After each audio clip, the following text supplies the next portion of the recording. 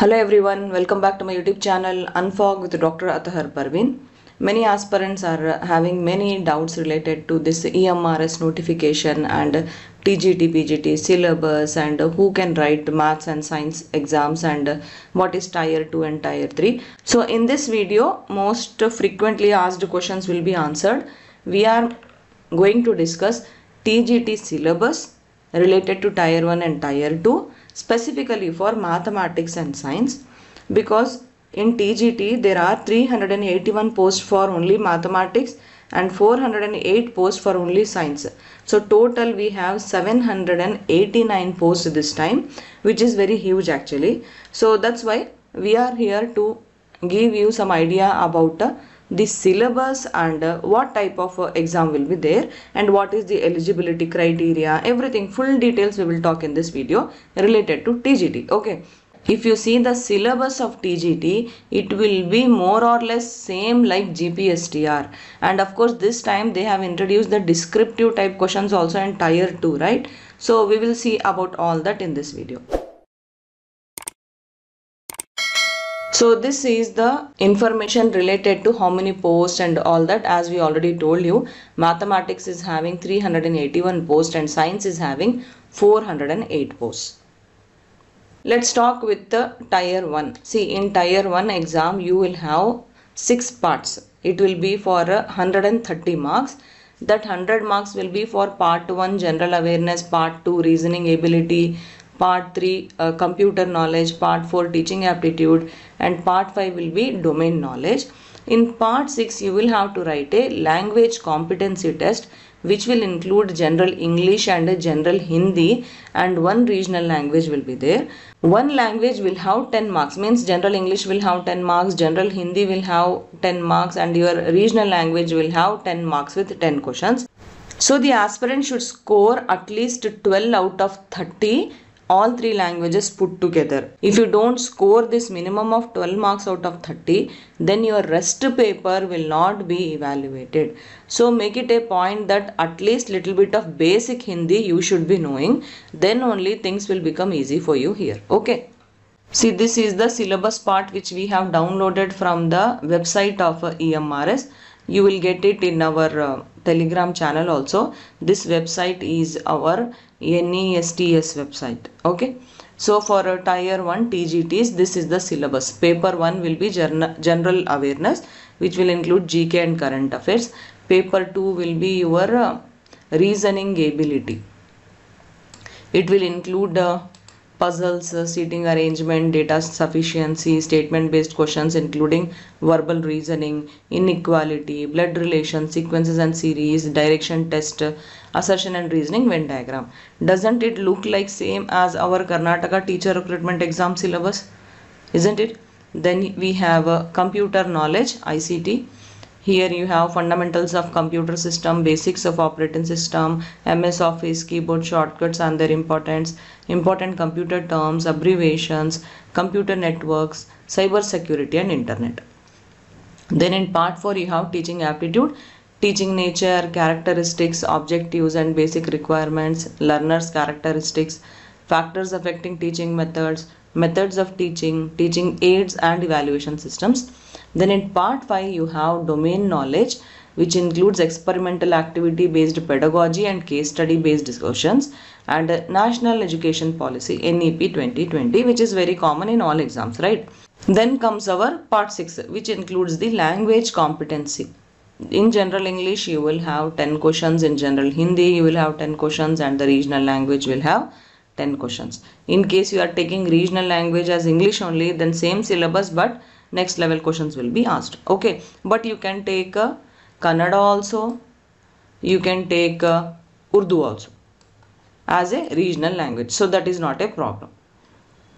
So in general English they are giving topics like verb, tenses, voice, subject, verb agreement, articles, comprehension, fill in the blanks, adverb, error correction, sentence rearrangement, unseen passages, vocabulary, antonyms, synonyms, grammar, idioms and phrases. In general Hindi there are common topics which they have given previously also in previous recruitment also in EMRS. Sandhi, Samas, Vilom Shabd, पर्यायवाची शब्द, सामान्य, अशुद्धियाँ, वाक्यांशों के लिए एक शब्द, मुहावरे, लोकोक्तियां, अपठित गद्यांश पर आधारित प्रश्न. Okay, so if you want, we can give you more classes in this YouTube channel only related to general English and general Hindi. If you want, then you should write in the comment section, because we will see the demands of the aspirants and then only we will make the videos as and when required, just to help you all. Okay, now coming to TGT Tier 2 exam. See, we already told you, right? In Tier 1 you will have only MCQ based questions, but in Tier 2 you will have MCQ based questions plus descriptive questions, and they will take only 1:10 aspirants. Like for example, if in maths we have 381 vacancies, right? So they will take only 3810 aspirants from Tier 1 who have qualified, and for science post they will take 4080 aspirants from Tier 1 who have qualified to write Tier 2. You will have MCQ plus a descriptive question paper. Once you are once you are in the merit list after writing Tier 2, then you are selected for the job. There is no interview for a TGT aspirants. Okay, now let's see our maths syllabus. We have real number, elementary number theory, matrices, polynomials, linear equations in two variables, pair of linear equations in two variables, quadratic equations, arithmetic progressions, inequalities, combinatorics, calculus, Euclidean geometry, then coordinate geometry, areas and volumes, trigonometry, statistics, probability. So except 2 to 3 chapters, rest all is little bit similar but little tough, because it is a proper mathematics question paper, right? This only aspirants will write who are claiming for mathematics posts. Okay, so that's why this is little bit of tough syllabus. But science, if you see, it will be nearly equal to your Gpstr only. Of course, in maths also many topics are there from Gpstr. Okay, now let us see for science. Science will include physics, chemistry and biology, right? So first they have given physics questions: effect of current, light, sources of energy, motion, force and Newton's laws, gravitation, work, energy and power, flotation, sound. Then comes your chemistry: matter, nature and behavior, states of matter, structure of atom, periodic classification of elements, chemical substances, chemical reactions, metals and non-metals, carbon compounds, conservation of natural resources, man-made material, life processes, control and coordination, reproduction, heredity and evolution, the human eye and the colorful world, tissues, diversity of living organisms, why do we fall ill, natural resources, our environment and improvement in food resources. So these biology and chemistry topics though are more or less nearly equal to Gpstr only. Physics topics you can say are from Hstr part also, but we are comparing TGT to Gpstr because you will be writing descriptive answers in some of the questions, right? So if you are preparing for Gpstr, means you will have qualified for CTET also, right? Many aspirants are qualified for CTET, that's why they are preparing for Gpstr. That's why we are comparing TGT to Gpstr syllabus. Okay, now I will give you most important information. So here we will talk about who is eligible, because we are getting many questions related to, madam, what will be there in maths, what will be there in science, madam, am I eligible for only maths or only science, what question paper will be there. So many confusions are there. So that's why I'm giving you all the important frequently asked questions by all the aspirants I'm answering here. Okay, so first thing is that for TGT mathematics, who is eligible? Aspirants who have done BSc in mathematics for all 3 years. With at least 1 year you should have read physics and you should have read chemistry for at least 1 year. Along with maths you should have done physics and chemistry.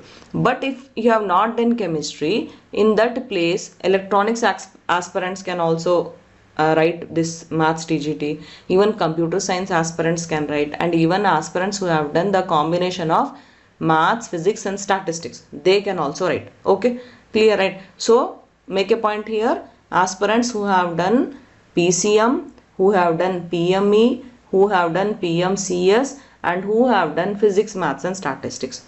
You all are eligible to write TGT mathematics exam, but other criteria are there which you should fulfill. I will tell you later. First, let me talk about science aspirants.